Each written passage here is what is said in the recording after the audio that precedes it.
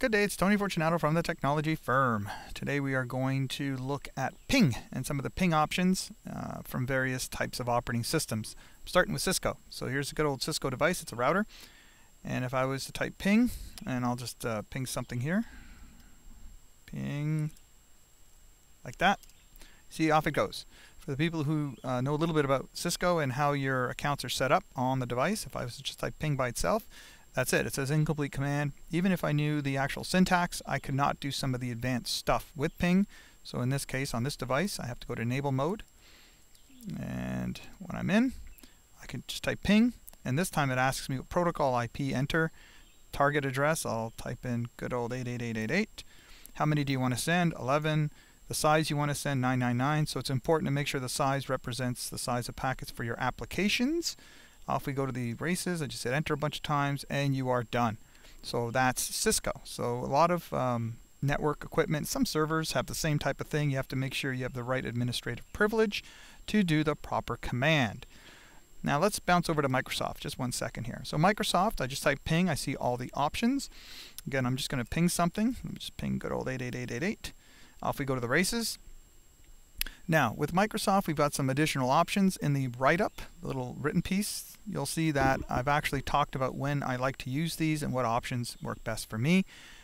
So that's all in there. Now, the thing I want to concentrate on right now, just to show you something, if I was to do -L for length and I type 999, well, you can see the payload is 999. The entire packet, though, is greater than 999. So this is inside of the actual ping packet, the ICMP packet. So it's important for you to keep that in mind because sometimes you want to test for fragmentation, you want to test for the MTU, that sort of thing. So if I type ping again, you'll see there's a -F, do not fragment. So if I wanted to send that same ping, and I would do a -F, now it's sending the pings, but it's telling everything along the way, do not chop this up. So if there was a router along the way that didn't like 999 and had to be smaller, then it would chop up the packet for me. And that's a little trick that, again, I talk about in the article that accompanies this video. The other tool I like to use is good old HR ping. So that's from CFOS, and the URL is here at the top, and it'll be in the article as well. One thing this does, which I really like, is it allows me to do something called a ping sweep, right? So when you look up here, there's a -L and -L, uppercase L. So I'm going to just paste my command in here. Enter. So what it's doing now, it says, hey, I'm going to ping something, and I want 1,000 bytes of payload, and I want the maximum to be 1,300, so the range is 1,000 to 1,300, and the step is 50, so I'm going to go up 50 bytes at a time. Well, you can see the bytes isn't quite that size, right? Because again, we have this whole payload math to do. Now, I'm going to change that lowercase l to an uppercase L, and this is a really interesting thing to pay attention to. And now you see the bytes are exactly what I wanted them to be. So there's this lowercase, uppercase L thing with HR ping and some ping utilities. Microsoft does not have that option. It only allows you to do one thing. And that allows me to control the size a little bit more accurately when I want to do that fragmentation MTU kind of thing, right? So the only thing to keep in mind is when you do the math, I started at 1,000 and my range said 1,300, but I finished at 1,150 because of the number of pings that I sent. I didn't do the math in my head correctly. So if I was to just change this, -N for number of pings, and I don't know, I'll add 11, for example, enter. Now you'll see that it's going to keep going up, up, up, up, up until it hits that maximum. And when it does, it just goes back to the beginning, and you can see it kind of bumps it up a bit, you see?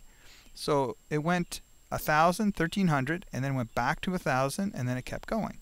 So you should calculate the proper size. Obviously 11 was too much in my case, or if I did want it to go repetitively, I should do the math accordingly as well. So that's HR ping. And again, in the article I mentioned some other things I like to do with HR ping as well. The big one is output reporting. So with Microsoft, what do you do if you ping something? The only way to really report on this is to do a greater than or redirect or pipe. Everybody calls it something different. And I'll call it test results .text, for example, enter.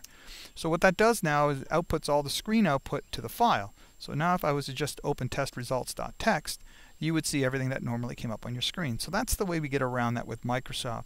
Well, with other ping utilities, like good old HR ping, let me get back there, it actually has output options here. So it actually has reporting, if you want to call it that, which makes it incredibly important. The last thing is ping is ICMP, and this allows me to do a -U with a port number, and that's a UDP check, right?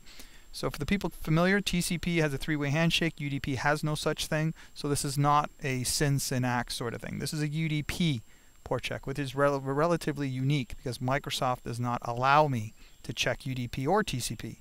If you want to check TCP, well, you can't use HR ping.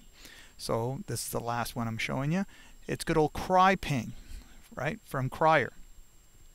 Now, this allows me to do a few things. I can actually check the status of the server, or I can check port numbers. So I'm going to check the port number of this guy, enter, and you can see it running off and it's checking the port number.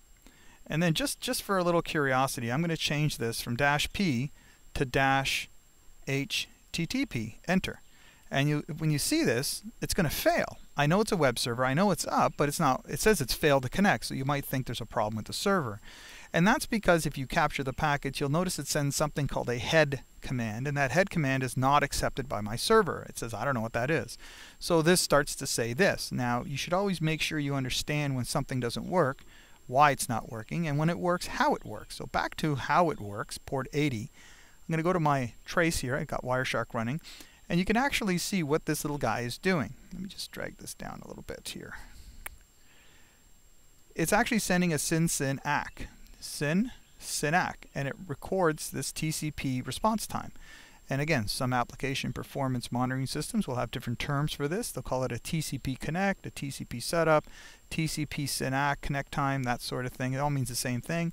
And this is 3 milliseconds, for example. So instead of having to go through a trace file and find every single SYN/ACK and look at that number, or set up a display filter, or write a Lua script in Wireshark, this utility, good old CryPing, is going through and measuring that for you, so you've got the time, right?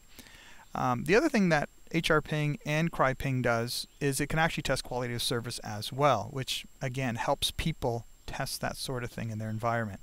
So if you like that kind of stuff, please check the article out. I'll have a whole sort of list of other things in there, and hope you enjoyed the video. Have a good day. Bye for now.